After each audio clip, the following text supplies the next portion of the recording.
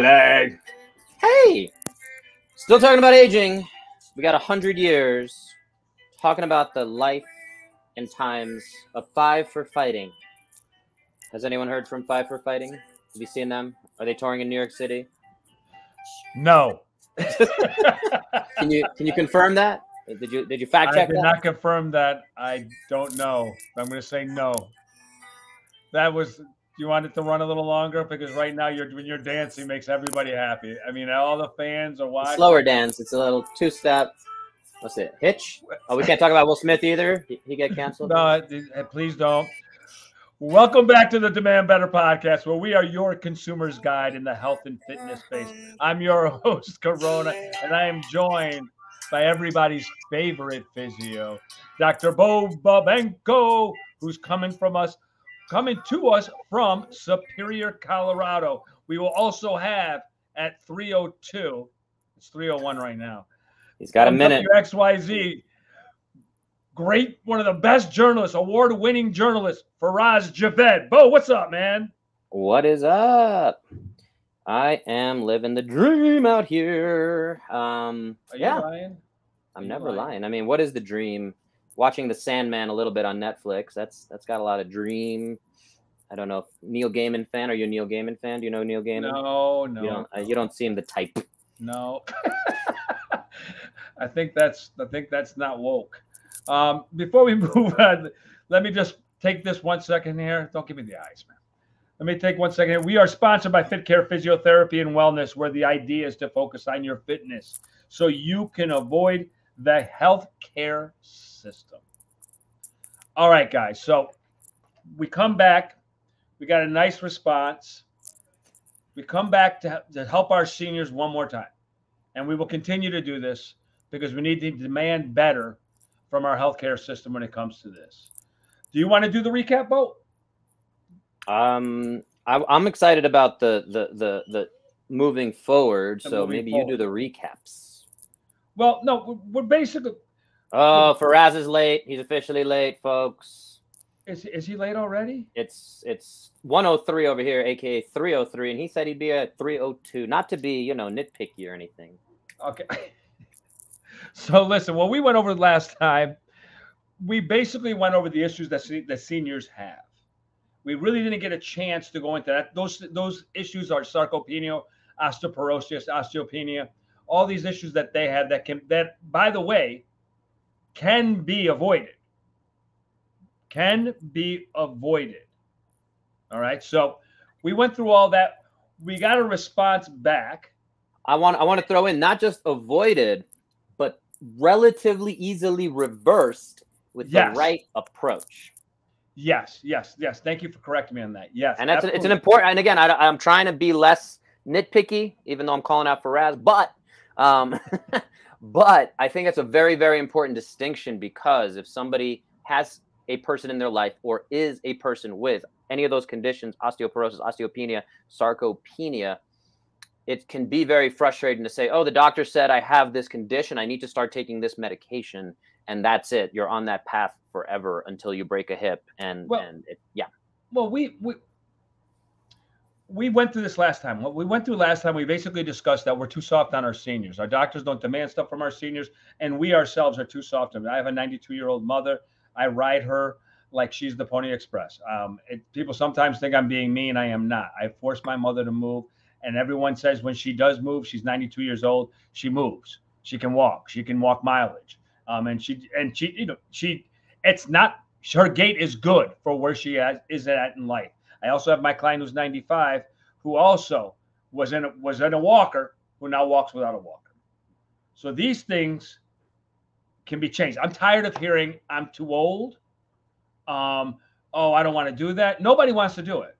You have to push yourself. If you don't want to be in a walker, you don't want to be in a wheelchair, and you're not going to move a lot, you're going to have problems getting older. And as we get older, we're seeing this all the time, and it can be changed and reversed. And the deeper you are in that medical system, the more medications you're on, the harder it is to reverse those things. So I don't know what my dog's going crazy about back there, but yeah. So we're still waiting for Faraz, by the way. Just gonna we're at 305 right now. Yeah. Just want to make sure. We're on Faraz watch. We're on Faraz watch. Here we go. Faraz watch. You should put a little banner up there for Faraz watch. So with that being said, and that being left, because I don't want to sit here and harp on all this stuff, I just want to make sure that people fully understand that a lot of problems that seniors have can be reversed and prevented in the first place by being active. And what you do today does matter. Yes, Faraz watch. What you do today, people, does matter for how you will age going forward. I've done a lot of dumb stuff. I'm not here saying I'm perfect. I've done a lot of dumb stuff. But we can prevent this stuff. And I'm watching my mom, and it's tough, man. Sometimes it's very, very tough because her mind doesn't work as well as it should all the time. But with that being said, she's physically able to do everything she can, which is wonderful. My mother's on 0 medication, peeps. It's very rare for someone 92 years old. That I will also thank you, Bo. I will also say this about my mom. She's never drank.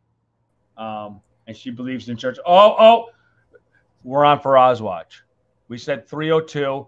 And if you say 302, I'm sorry, folks. We got Faraz just joined us. You know, the award-winning journalist. The award-winning journalist from channel XYZ. This is Faraz Javed. I bet you if this was a story, he would have been there at 302 because 302 is a specific time. If you want an ish, you give us more of a 3 o'clock ish because then we know. But 302 is a specific time. So I'm a little disappointed right now. Right now, El Martillo, as we call him, El Martillo, is waiting to crush your dreams. Go ahead, Faraz. So welcome yourself to your family. I like to apologize to you, Corona, and Al Martillo, and all the viewers and listeners out there for me being, I guess, 4 minutes late. I do want to say, in my defense, 307. My elevator broke down, and we had a hard time. Well, I had a hard time coming up. So my apologies. Next time I will give 305 for safety. I'll put 3 minutes for safety. Well, Bo, El Martillo, as he's affectionately known by his family and friends. I will just say I'm disappointed. That's all. What? That's it? Okay, so let's keep it moving. Because Faraz is late. We were talking and doing the recap from our last show because we're in part 2. Yeah. And we were discussing that the issues that people have, especially our seniors, their issues can be reversed and they can be prevented. We have to be active today so we can have a better future tomorrow. And if you are of that age, you need to start moving now. Now is too late. You need to go. Get up. Let's get going. Let's get you moving. With that being said, let me give you some stats so that we got every 19 minutes, an elderly person falls and dies. Wow. Physical inactivity, the physical inactivity due to COVID-19 pandemic has linked falls in the elderly. 67 of falls don't happen from height. They're people either slipping or tripping. Seniors over the age of 60 suffer the most fatalities from falls. And just to be clear, just for a little bit of background on those statistics is they don't necessarily die from falling, but if they break a hip and they have to be bedbound, the deconditioning and already being at a relatively low level of conditioning is what invariably leads to the unfortunate passing away in those situations. Yeah, thank you, Bo. I appreciate that. Annually, well, there we go. Annually, falls account for 95% of hip fractures and the 300,000 elderly people hospitalized for it. And the last one I'm going to give you, which I think is the most important for everybody to hear, listen to me clearly. Patients' falls are preventable. And I'll add to that, a lot of folks I see over the age of 50, a lot of women especially, when they're dealing with menopause and things like that. And by the time they get to me, they're looking to get probably, hopefully stronger and recognize some shortcoming in that regard. But during any assessment I do, no matter how healthy it is, again, if I was assessing either of these guys on the call here and if I was assessing Maha, Lexi, whatever, I'm going to assess their balance as definitely one of the initial pieces of where are you in this scheme. So in those populations, it's mind-boggling to me, again, how it is mind-boggling, but it's also makes sense because we tend not to work on these things. So balance, again, just simply standing on one leg. If you're out there listening to this and you're maybe at an office, maybe you're walking, stop and check the time. We're at 10:30 right now. I'm standing on one leg. Can you stand on one leg for 60 seconds? And again, I'm also baffled how many runners, people who consider themselves runners, are not able to stand on one leg for 60 seconds. So just the shuffling, the feet, and these things. And again, I don't want to make this complain about every little thing that I see and really grinds my gears kind of thing. But I did want to throw that out there. but I do want to... Go ahead, Faraz. So here's the thing. Speaking of balance, how does that change as we age, Bo? Because look, I mean, if you can hold your balance right now for a minute, will that change as you grow old? 100%. So, I mean, within the balance, there's a couple of systems. We talk about the really common statistic we throw out there is you lose 1 to 2% of your muscle mass every year after the age of 50. We threw out after the age of 30, you do start to decline as well in different things. This is assuming being sedentary, not training against that, as we have a 50-something-year-old in the middle here who, no, I always do this backward. There it is. There he is. So he's showing that again. Yeah, he's probably as fit, if not fitter, than most 20-year-olds out there. So he'll let's take it easy on the compliments.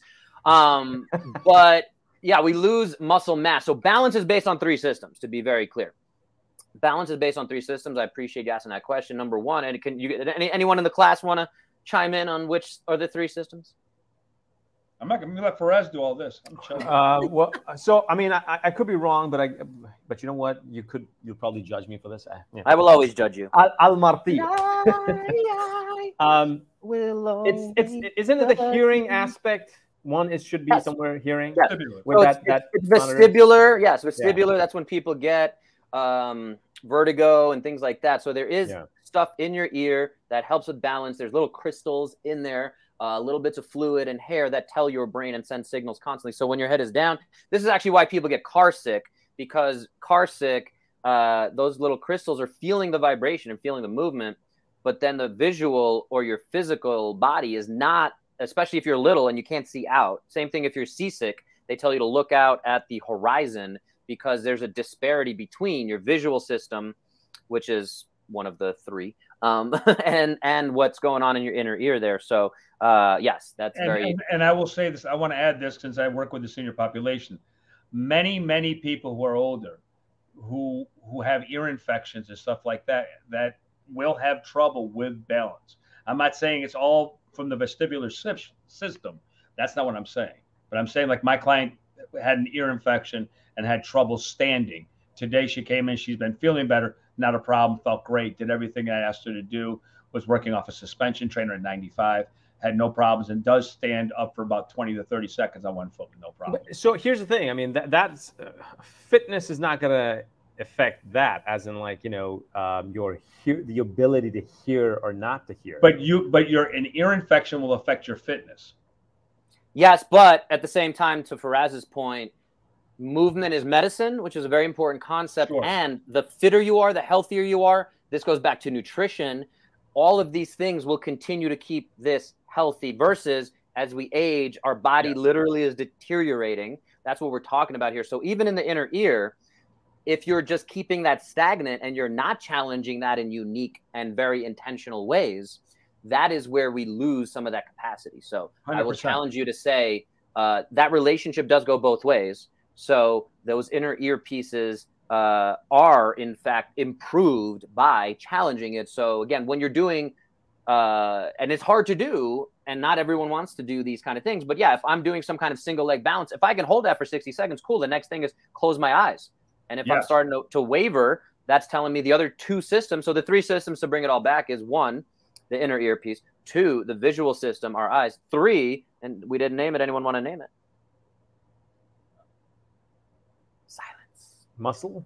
Yeah, the muscle. Thank you. Exactly. That's why I was talking about the losing muscle mass. So I was thinking of something different, but go ahead. the term is proprioception. That's okay. The term is proprioception. It's where we are in space. Yeah, well, that's the fun, fancy term. But again, if I close my eyes and someone places my hand and I say, hey, what degree is my hand in or my wrist in? I should be able to feel where that is without looking. So they've done some really cool studies around this stuff. But those are the three systems that affect balance and, again, likelihood to not fall. And again, falling is definitely one of those things that is very dangerous as we have weaker bones, weaker hip capsules, so things like that. Let's take it right there. That's great. So most people who are seniors sit a lot. So we're basically looking at tight psoas, tight hip flexors, glutes don't fire, chest is actually tight, upper traps are overly active.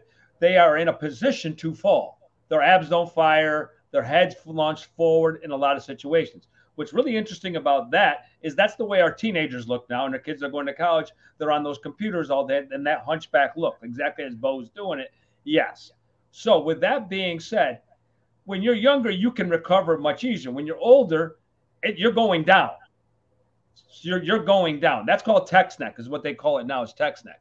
So when we're dealing with seniors, we really have to look at what they do daily and counteract that so that they don't have these falls.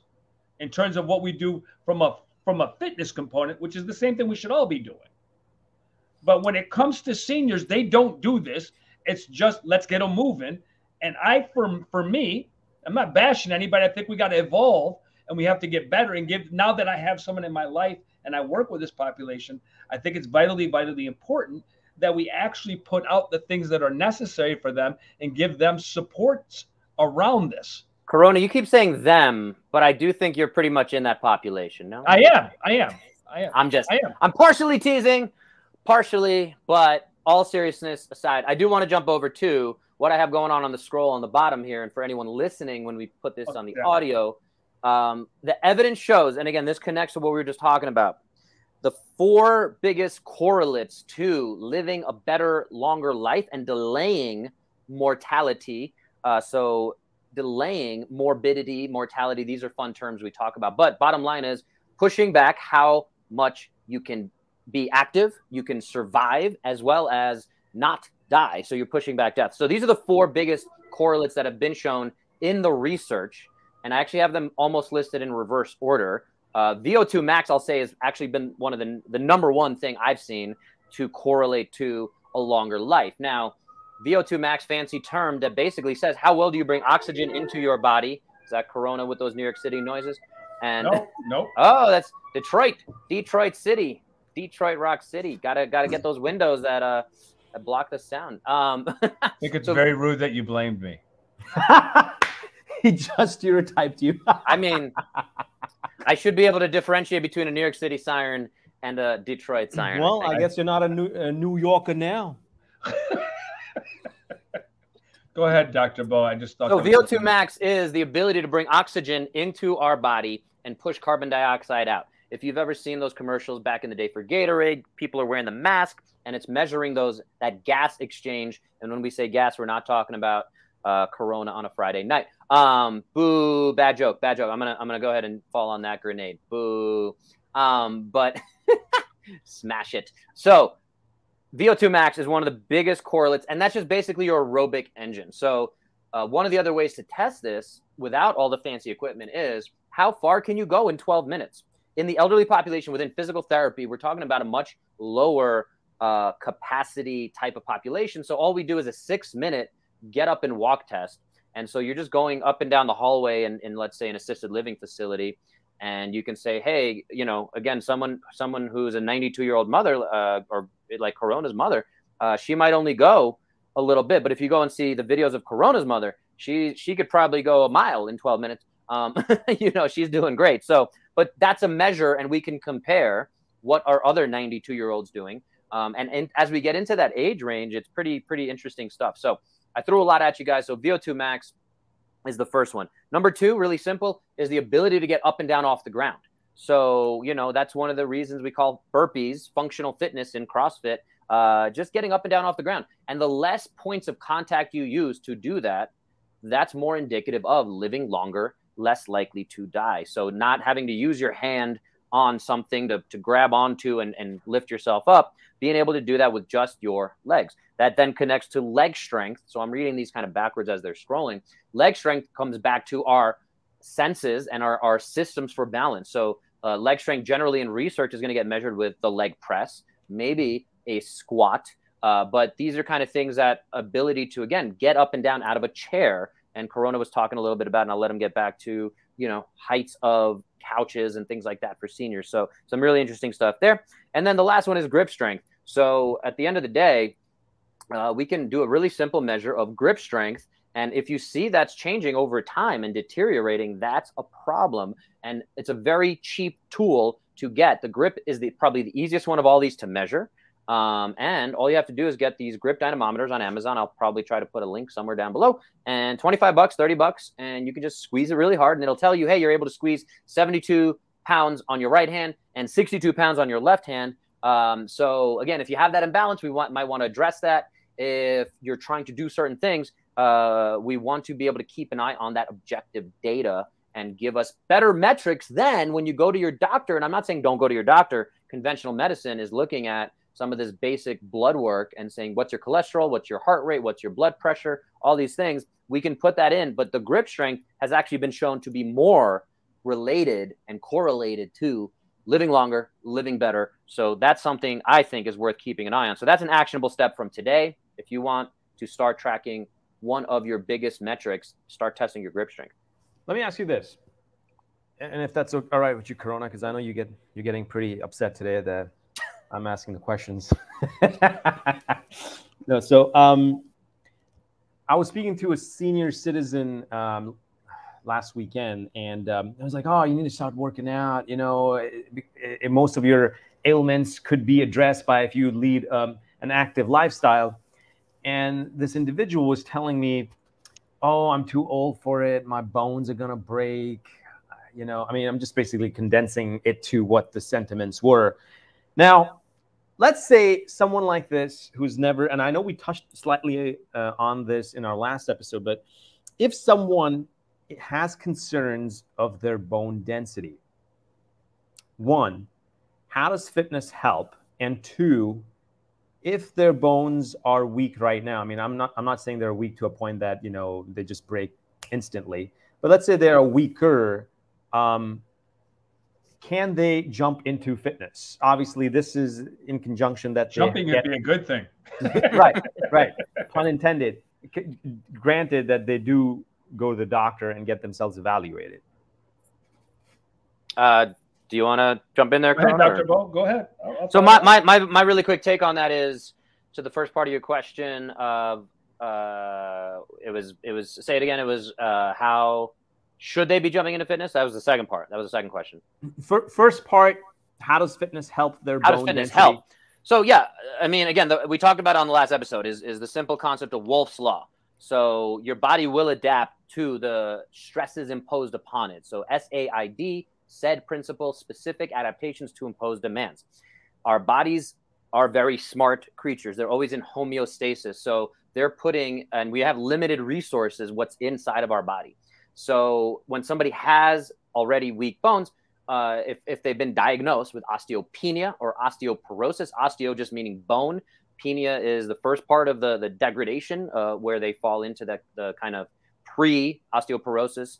And then osteoporosis is there's pretty much a very weakening piece where we're saying, hey, you're diseased to the extent that your bones are that weak.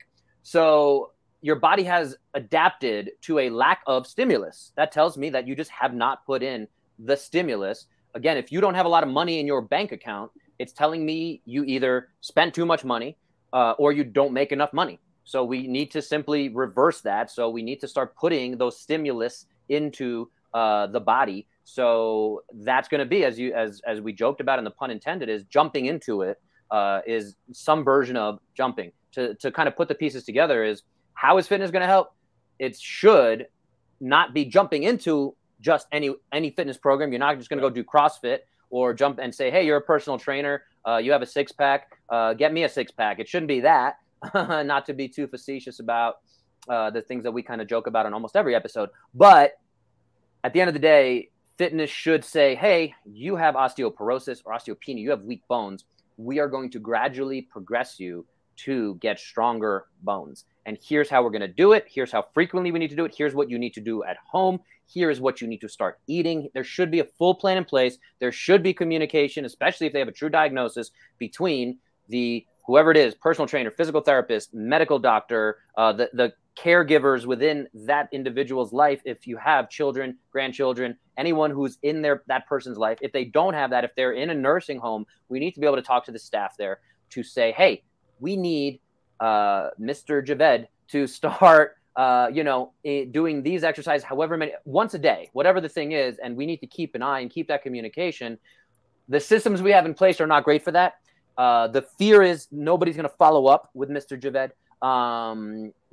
There's a lot of nuance to this, but to try to finish and answer your questions is fitness will help by creating an adaptation of the body. So if your bones are weak, we need to start stimulating the bones without breaking them. And the more we can build the capacity of the bones, that is going to create stronger bones. So you're less likely to break a hip, which will lead to most likely death in a lot of cases, unfortunately. Mm-hmm. So that's the part of fitness. And the other kind of bonus side effect benefits, side effects may include feeling stronger, feeling more confident, feeling empowered, being able to do more stuff. Now you're able to go and do the walk with the rest of the senior citizens or whatever in the Silver Sneakers program. Now you're building that confidence, you're building communication, you're building connection, you're building a purpose, you're building a community. These are all the things. And there's these huge gaps right now. That's what we're trying to allude to, that a lot of folks fall in between there. And they're, like you said, they're just like, I'm too weak.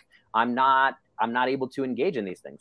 And to add on to that, like my mother's generation wasn't a generation in which exercise was important. They're immigrants, came here. We got to work our butts off. We got to get our kids through school. That was it. So they didn't really exercise. They were. And now my mom, we had every meal at home, man. I grew up very differently, but what has ended up happening now, there aren't those support groups. They're just not there. Because exercise, when you talk about older people getting together now, you're talking about mahjong, sitting and doing an activity. I believe you mean mahjong, the little tile game. Yes, yeah. So, but in terms of osteopenia and osteoporosis are coming out in 30-year-olds, 40-year-olds. Osteopenia it's early. People are getting this early. We're talking it like it's a geriatric type disease. It's not. It's happening in young people. And the bottom line is we need to lift weights. We need to challenge ourselves physically. And if you go, I always say, is go back to indigenous people, indigenous cultures, you'll see the older generation sitting down and talking to you in a squatted position. Does that answer your question, brother? First of all, Corona, I've heard so much about your mom. At some point, we would like to see a picture of her.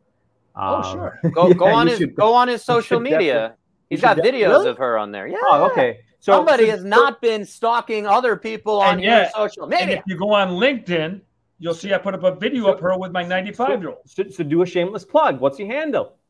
My handle's right there. It's at Demand Better. We have it. I'll put up one at Demand Better today. You can go to @Start Living. You can go to David Corona at LinkedIn. You can go to Corona on Twitter. It's all over the place, my friend. Love it. Okay. My mom is everywhere. She is affectionately known as the White Hair Bandit.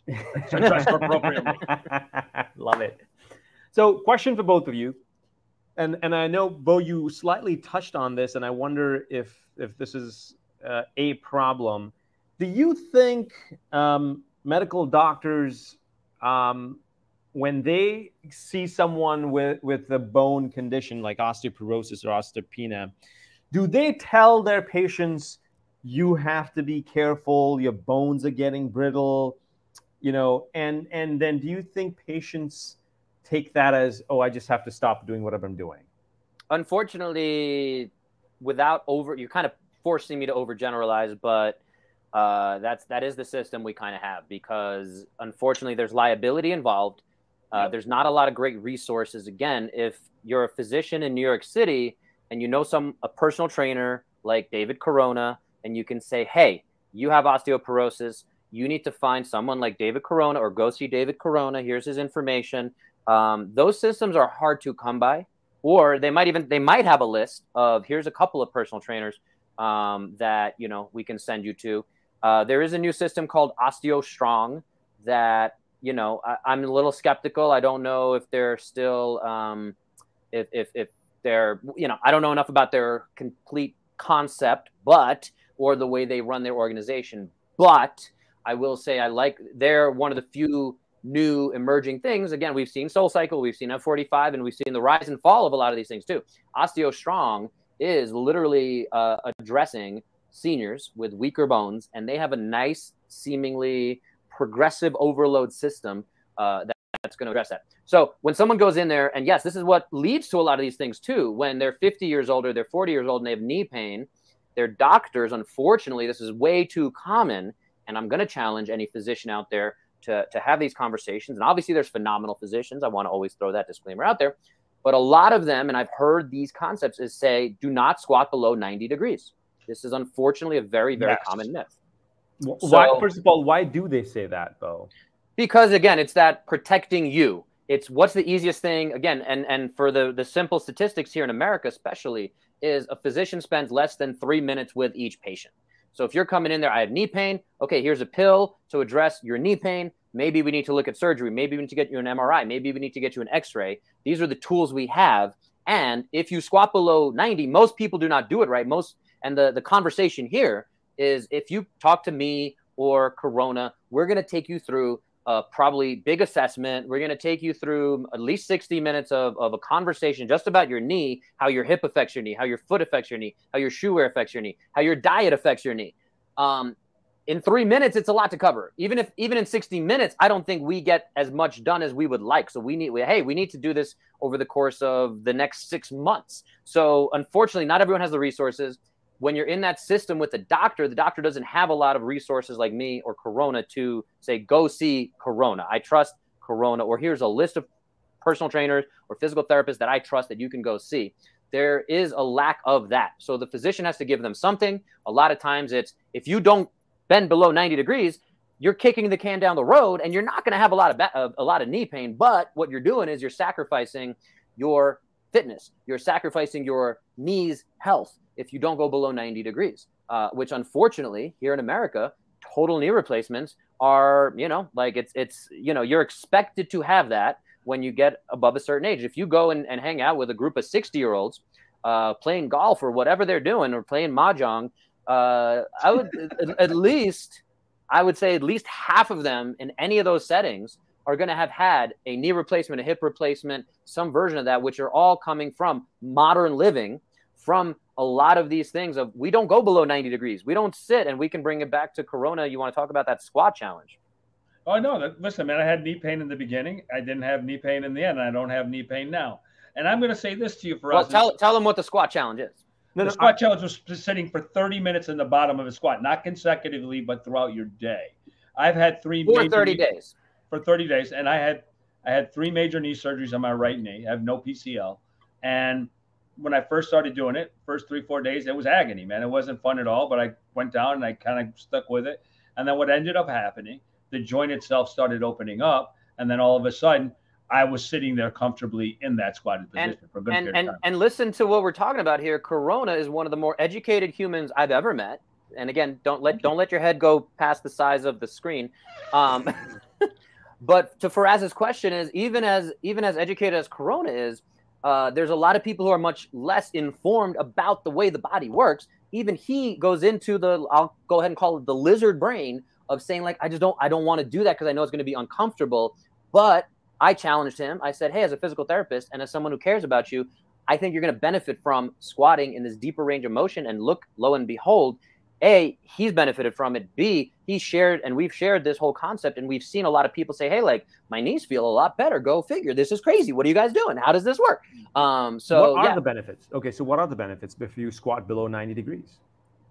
So the really simple concept, and I'm going to demonstrate here with my arm, is if my arm, if I simply only go to 90 degrees, which is and if you can analogize that as for anyone watching, as this is the foot, this is my knee, this is my hip. So if you're only doing that, you're only squatting to 90 degrees, and you're never engaging that rest of this camera is always confusing. If you're never going to this full range of motion, this range of motion gets rusty, and rusty, just like any anyone who understands anything about mechanics or again all these other sciences, is you're simply not utilizing that range of motion. So that, we'll call it, last 35, 45 degrees of range of motion gets very, very rusty. The joint is not going through its full 180 degrees, in the knee's case, maybe 135 degrees of a range of motion. So all you're doing is kind of rusting that piece, and rust then in human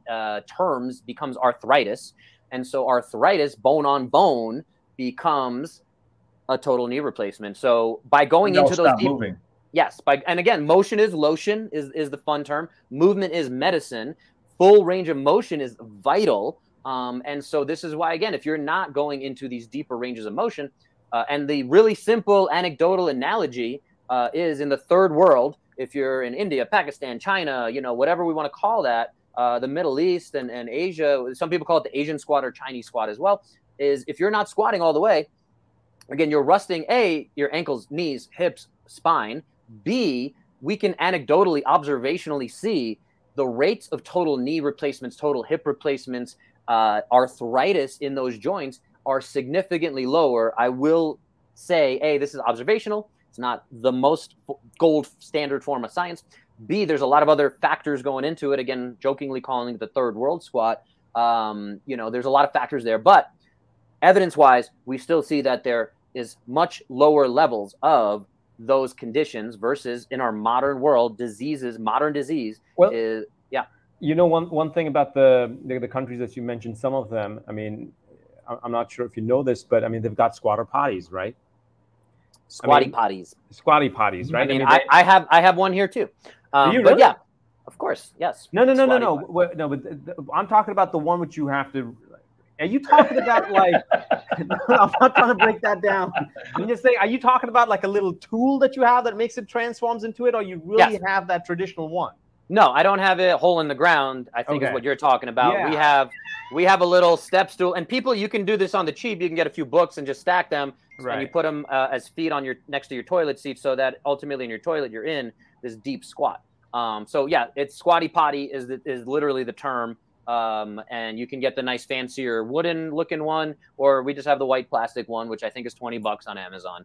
And so, yes, you can get that and turn any toilet pretty much into a squatty potty. Corona, question for you though, is I know in CrossFit, for example, and then this probably will tie up to seniors fitness, because I know one thing, and that's because Bo brought up that point about not squatting below 90 degrees. And I know in CrossFit we have to do that, but do you encourage that I know you're not pure bodybuilding, but you're in the traditional gym setting, but do you encourage that for your clients? I do encourage full range of motion in all clientele. I think all clientele has to have full range of motion. Listen, when you're dealing with like knee replacements like Bo has had and stuff of that nature, most trainers don't do stuff like this, man. This isn't the world of training is filled with a lot of people who have book knowledge, but don't have 3D knowledge or empirical knowledge where they work with the people who have done it themselves. You have to have people go through full range of motion. It's just point blank. There's nothing else. The other thing I want to kind of tie it back to seniors, the whole knee replacement stuff that we're seeing, it's painful, man.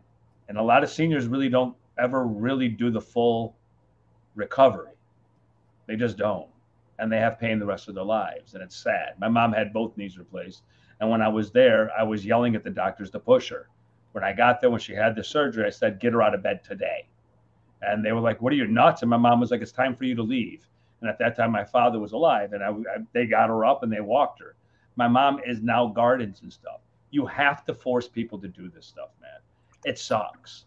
But the reality is, with seniors, we are way, way too helpful. And to bring it back to Faraz's question about why are doctors saying don't squat below 90, or let's put the kid gloves on. Again, unfortunately, we're in a litigious society, especially here in America, where if the doctor says, you know what, go do whatever class, there's a huge amount of nuance there. Again, if they don't have the time to make it much clearer, even in a handout or to provide those kind of resources, unfortunately, there's just, again, this is a huge gap that exists. And that's why we're talking about demanding better from this care and this system, because, again, these simple things become reality of, hey, you have osteoporosis. Here's 50,000 IUs of vitamin D. You're going to do that injection, whatever, once a week, once a month.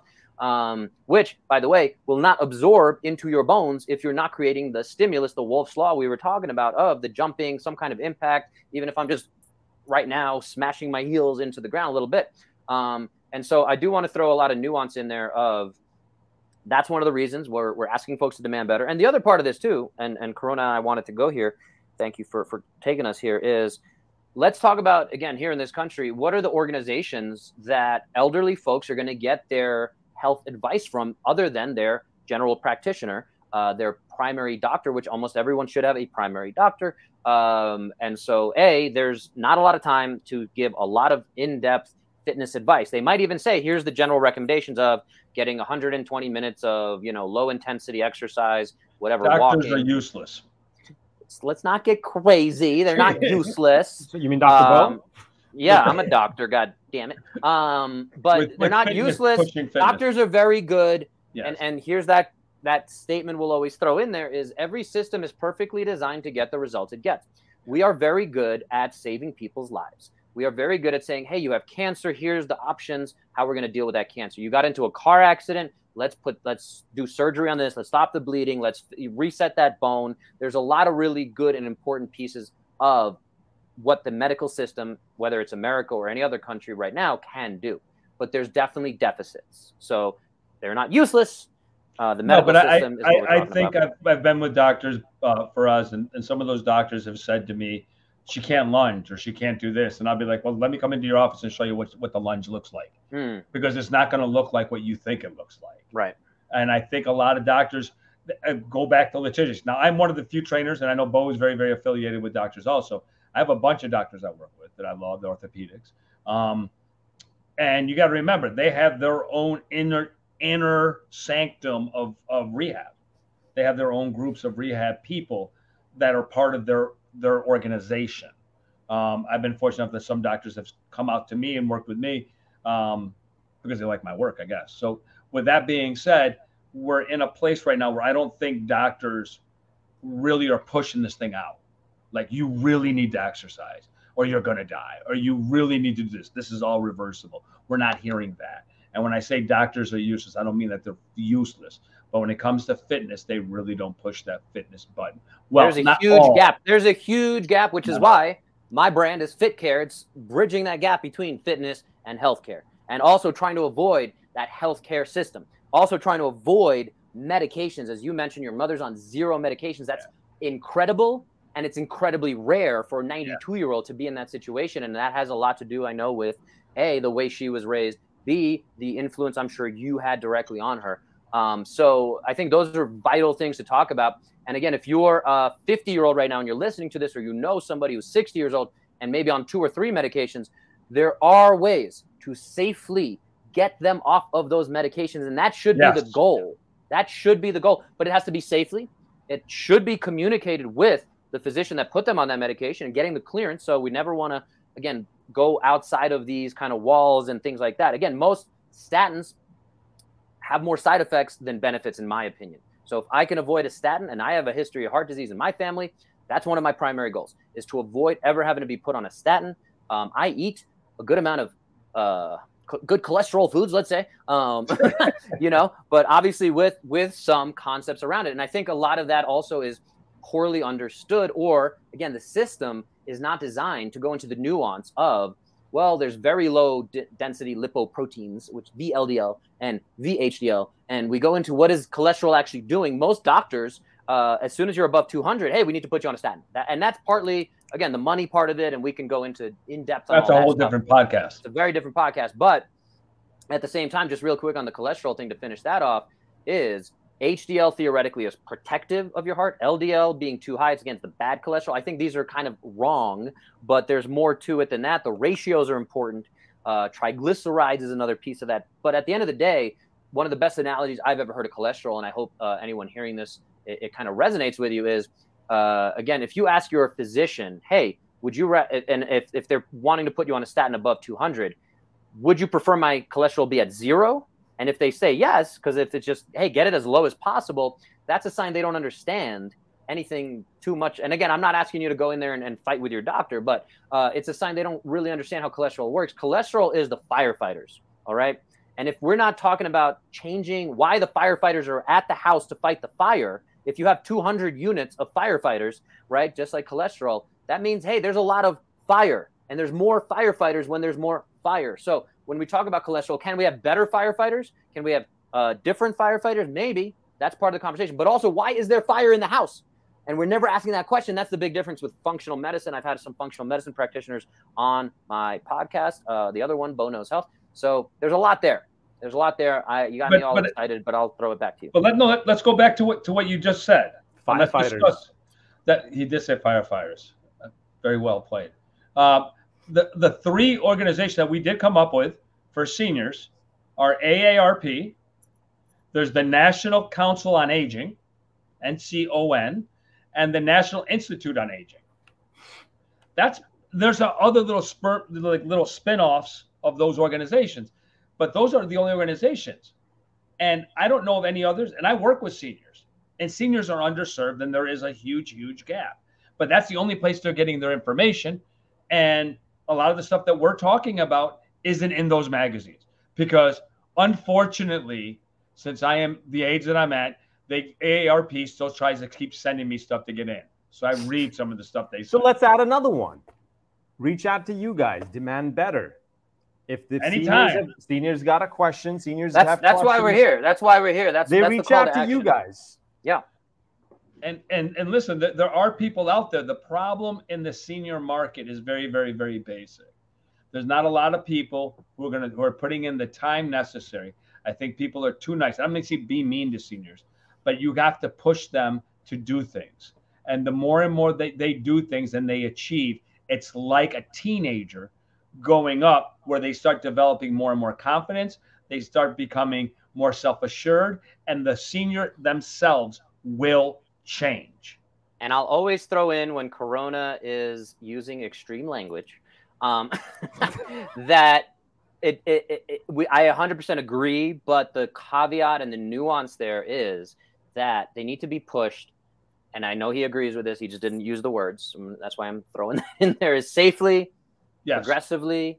Yes. Again, I'm confident if you give me an 80-year-old woman with a diagnosis of osteopenia, osteoporosis, she comes into my garage right now where I'm seeing clients, I can get her to deadlift a 40-pound dumbbell, no problem. She has the strength for it. If she's able to walk into my garage, she has the strength to deadlift a 40-pound dumbbell and the bone strength to do it. And she's going to start improving her bone strength by doing it. All I need to do is show her the form, empower her, get her to feel confident with it. I know saying those words right now, a lot of people are like, what? Like, and it's really got to be, I think, on a one-to-one basis. It's really hard to do in a group setting, as we've talked about, which is where one of the problems when we talk about CrossFit or any of these other group fitness classes, silver sneakers again. But at the end of the day, this is where I come back to advocating for we can call it a physical retirement plan. I talked about some of the objective measures like grip strength that we're talking about. Annual movement screen. So you go to your general practitioner and they check on your heart. They check on your atherosclerosis. And I want to throw this out there too. I just heard Dr. Peter Attia, who's, I would say, one of the best resources, and Corona and I were talking about him beforehand. Yeah. But I really like this concept. He talked about the 4 horsemen of modern death. Basically, if anyone knows the 4 horsemen of the apocalypse concept, there's the top 4 ways we die. And the funny thing, and we're getting to here, is movement kind of addresses all 4 of these. So number 1 is atherosclerotic cardiovascular disease, ASCVD, fancy term. Number 2 is cancer. And again, cancer might not directly, it's hard to say, if you just do more fitness, you're going to avoid cancer. There's a lot there. There's a lot of science. There's a lot of research there. Number 3 is neurodegenerative disease. We're talking about Alzheimer's, Parkinson's, these kind of things. And number 4 is the spectrum of metabolic diseases like diabetes and things like that. And again, there's some overlap there. And at the end of the day, movement still fixes everything. And a lot of we could also say a lot of those 4 diseases of modern diseases, weren't around a lot 100 years ago. So there's 100%. something going on there. B, again, it's the way to address them and really improve and avoid a lot of these things is starting to move better. So Dr. Peter Attia, something we talked about here talks about the centenarian Olympics. And it really just comes down to, let's get you measured head to toe of how your joints are moving. Again, one of those really easy things I'll throw out there is if you're sitting down and you can swing your left leg out, foot out, I should say, if you're sitting with a foam roller between your thighs, between your knees, and then you do the same thing with your other leg, and you have a difference in hip range of motion. So that's hip internal range of motion. Huge correlation in the evidence that if you're below a certain degree, and I'm not going to say exactly how much because it's a little past the scope of this podcast, that's highly correlated to having a total hip replacement. That's more likely that, again, you're going to be losing function very soon. And these are things we can start stretching out. I bet that, somebody who's 40 years old right now, listening to this, can do that assessment. I do this assessment with a lot of folks, and a lot of folks are deficient in it. And we put them on a simple plan. This is my whole BOW 30 system. In 30 minutes, I can figure out what's going on with you, how to get you moving better, and then get you in a plan in place for the next 30 days. And that should take us into the next 30 years. That's the problem, though. That is essentially the problem, because there's a plan in place and there's things that are being done. And what we'll go back to the beginning of this thing is that some of the issues that they're having are very easily deciphered. A shuffling concept means that there's no function 9 times out of 10 below the knee. Shuffling referring to the feet kind of shuffling on the floor, not being able to lift. Correct. That comes back to leg strength, right? And all these kind of concepts. So those things can be, we could tell you what you got to stretch, what you got to strengthen, all that stuff. It's there in front of you, but they're not really using it. And the trainers that do it or do work with seniors are babying the seniors. And the seniors do not need to be babied. They need to be pushed just like you and me. And I'll again take this to the 40-year-olds, the 50-year-olds who are expecting to have some of these issues. I'll bring up an example, and I'm sure Corona knows a lot of these same kind of concepts, where I go and do this assessment. I say, hey, you have XYZ going on. We should really address this because it's going to, make you likely to have a surgery very soon. And I don't want to play off of fear tactics and all that stuff, but it's the reality of what's going on when I assess you. And they're like, I'm going to work with my personal trainer to keep improving my golf game. And that's my focus right now. And that's where my money's going to go. And I'm not going to fight you on that. But at the same time, unfortunately, that's a very small, maybe percentage of population. Unfortunately, it's what I see all too often, especially in the CrossFit space, is like, hey, if you do 12 weeks of my program, we're going to address your squat pattern. You're going to come back feeling stronger than ever. And I have time and time again, people who go through it, follow it to the T, and feel better and get rid of their issues and fix their tendons. And then they can, who knows, it's hard to measure how much surgery we've avoided. But I'm confident that we are doing that. So that's my little soapbox. I'll get off of that for a second. Where are we at on moving into these pieces? So I thought Faraz was going to have a question. My bad. So the other thing I really want to talk about before we close this all out is certain things for seniors to actually have to do. A lot of seniors have trouble getting out of couches. Couches are too low. The bottom comes out. There are things that you can put in between, underneath the cushions, to keep them propped up. You can also lift the back end of the couch slightly to help them. But the problem, again, goes back to movement. And whenever we discuss this about seniors, is that we don't have them moving appropriately, nor are we doing what's best for them. We need to have a call to action in terms of getting more of these organizations to support seniors and reach out to seniors. Because the senior's biggest problem, if they don't have family, is isolation. And isolation is the worst thing for a senior. So with that being said, Faraz, you got any other questions, brother?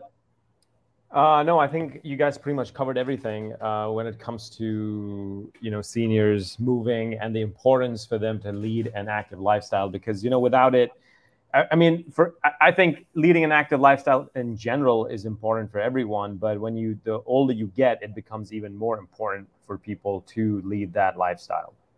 Yeah, and no matter what age you are, you know, the old saying is the best time to start was 20 years ago, but the next best time to start is today. So if you know, you're like, I'm too old to start doing whatever, the counter to that, and I think we talked about on the last podcast, is you're too old to not be lifting. Yeah. And again, if you want to extend the years you got, extend the quality of those years, the lifespan, the health span, all these different fun terms, we're challenging folks to be that change. And if you're a senior, you know, we had Hank Berger, who's 65. He's doing Olympic weightlifting. He's doing competitions. Again, a rare human for sure, and worth applauding. But at the same time, you know, he's the kind of guy who's going to inspire folks and hopefully not scare them and say, I can never do that. So we need to keep having these conversations of saying, like, yeah, you got to start today. If you're 65 and you've never touched a dumbbell in your life, that's okay.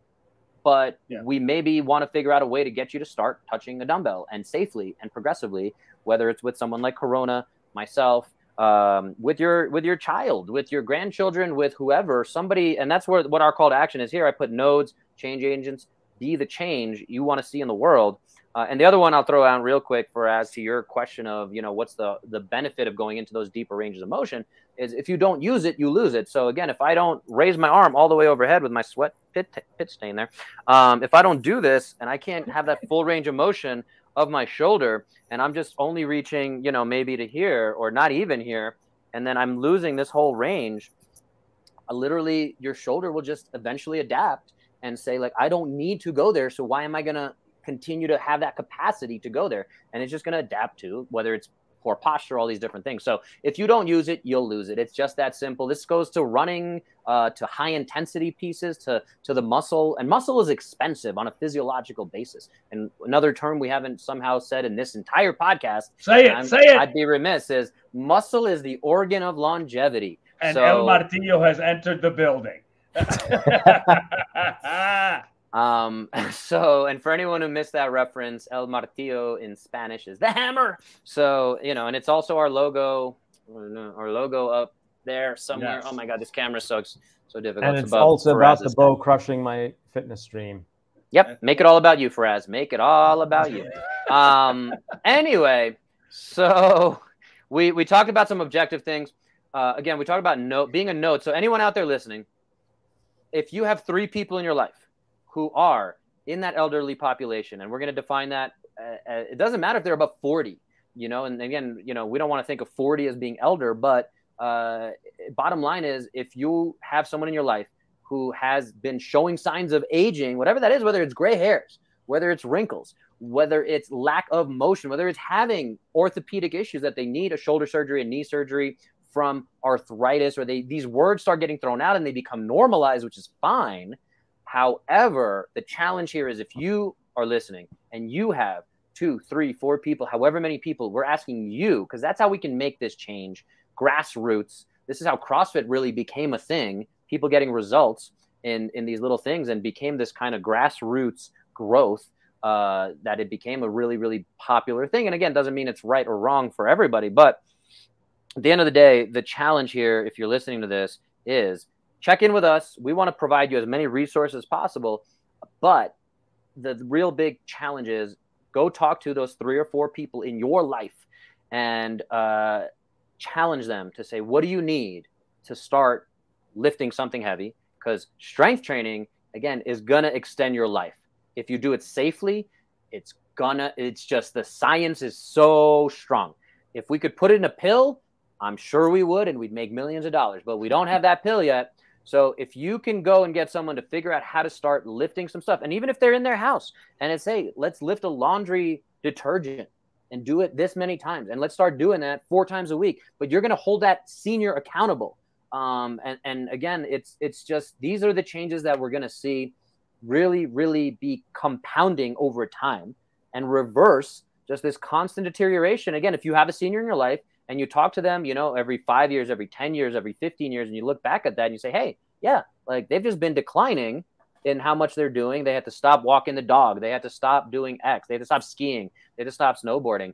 You know, these are the things that we know are leading to an earlier grave, and we don't want that. We want to extend these beautiful, beautiful moments we have in life. Life is short. We appreciate you guys being here with us. You know, we don't want to get too morbid, I think, but I'm going to leave it on that of whoever you are, wherever you are. If you are a senior, we want you to get moving. If you have seniors in your life, we want to challenge them. If you are the AARP, let's do better. We're demanding better from you guys. We want you to demand better. We want you as a member of AARP to say, what are my fitness resources? We went on the website and we found very little useful information there up front of, hey, do this much strength training 3 times a week, let's say. Do, 120 minutes of some kind of fitness. My really simple answer or last challenge I'm going to leave it with here is we all eat. Every meal you eat, and this is for everyone, every age, including you two on here. If after every meal you have, go for a 10-minute walk. Go for a 10-minute walk.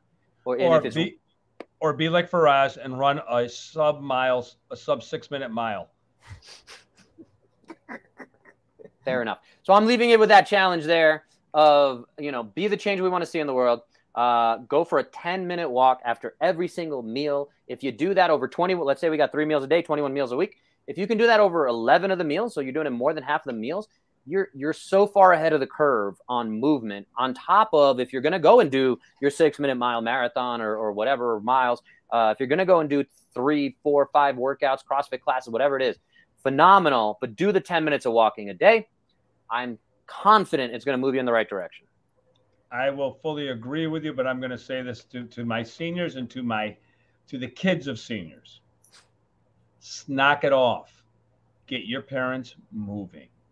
It will help them. It will help them mentally. It will help them physically. I push my mother, not because I'd like to annoy her, but I do, but because it is helping her. And if you really, really want to help your parents, there's nothing worse than not being able to move in your own body because they see deterioration. And that doesn't really uplift them. It goes into the thought that what Faraz said when he first walked in here, which is, I'm too old to work out. Mm-hmm. And that is not, no, but you said that your friend, the senior. Right. Yeah. Okay. Not you, not Faraz. No, we're talking about you and your 6-minute mile. It's not all about you. Just because you're on camera and you got the ego. But I thought it was, but clearly it's not. But let me wrap this up today. I first want to thank Faraz, because it's always about Faraz, for being with us. And most of all, I want to thank all of you for spending your time with us today. If you like the show, you can help us by writing a review, liking, sharing, or subscribing to the Demand Better podcast. I'd also like you to remind you that we are sponsored by Fit Care Physiotherapy and Wellness, where the idea is to focus on your fitness so you can avoid the health care space. Listen, we are here for you. So if you all need anything, please reach out. Love our seniors, push our seniors, and demand better for our seniors and for yourself. We'll see you next time. El Martillo out. Bah! Bah! Oh, we should have timed that better. We need to coordinate that one better. Let's try it again. 3, 2, 1.